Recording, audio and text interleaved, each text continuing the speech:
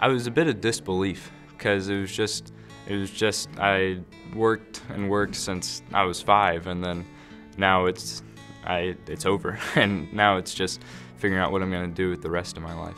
It's just this huge relief where you want to tell everybody about it, but you also want to be really humble.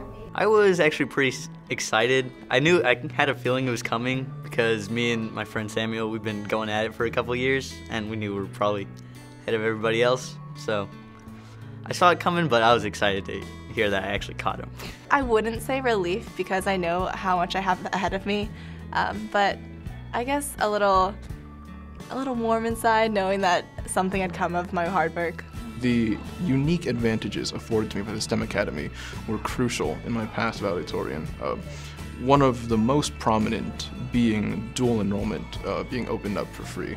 That was a huge thing for me in junior year, and it's continued to be for the last 2 years. It's always something I've had in the back of my mind that I wanted to pursue. I never really was like, oh, valedictorian, I'm definitely going to be the valedictorian.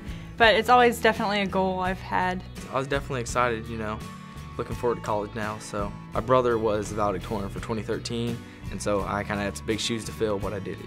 My parents are very supportive, and they have more faith in me than I do, so when I told them, they were like, oh yeah, we knew. And I was like, oh, okay, I'm the only one surprised. Once you work hard for something, as hard as you work to get the grades you need to be valedictorian, it's really relieving, but it's also scary because you have to give a speech. It was great. I was really excited. I was very proud of myself, and I felt it really validated all of my hard work.